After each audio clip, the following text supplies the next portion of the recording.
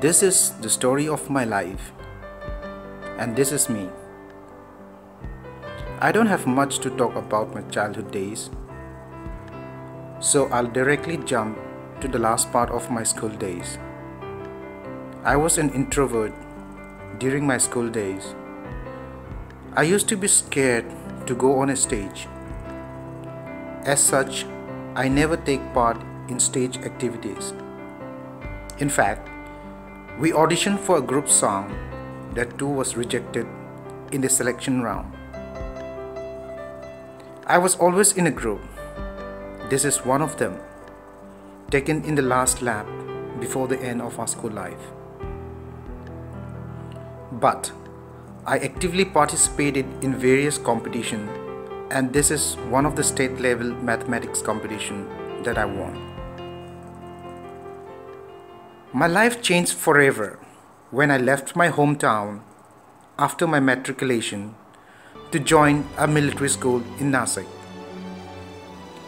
I became much more confident and fearless on stage.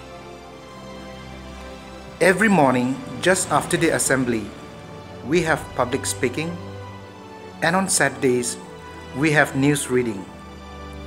These practices helped me overcome stage fright. I also actively took part in sports activities and won laurels in it. Being in a military school, I was not only exposed to academic and military drills, but also various adventurous sports such as rock climbing, river crossing, river rafting, rappelling, and so on. I also love horse riding. This is one of my equestrian performance, that is standing salute, as you can see, during my school annual days.